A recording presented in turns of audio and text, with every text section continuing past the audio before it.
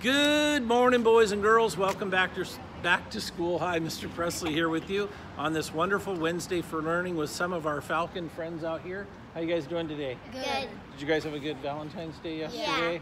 Ready for a good day today? Good. I hope so too. I want it to be a great day. Hey, you can make it a great day for yourself by soaring. This day, today we're talking about the A in SOAR, which is acceptance. Do you guys know what that means, acceptance? Yeah. What does it mean? Including others. Yeah, including others in things. So accepting others for who they are. We're not all the same, right? Some of us have strengths, all of us have strengths, all of us have weaknesses, and just including each other in things that you do. Think about when you feel left out of something. We want to try and make sure we're accepting others and including them and accepting them for who they are. All right, so let's do that today as part of soaring. Also today it's Wednesday, so on our lunch menu, what's always on Wednesday? Pizza, that's right. So today, classic cheese pizza, or you can have a turkey and cheese sandwich. Please remember to take a fruit and a vegetable with every school meal. Hey, one birthday for today. Happy birthday today to Lila Williams. Happy birthday, Lila. Yeah. Happy birthday, Lila. You guys are so kind. Yeah. Lila, you can come on down and pick out of the birthday bucket this morning.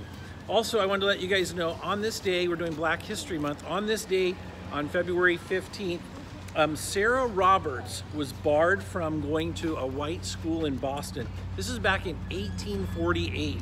Her father, Benjamin Roberts, filed a lawsuit for the first school integration suit on her behalf.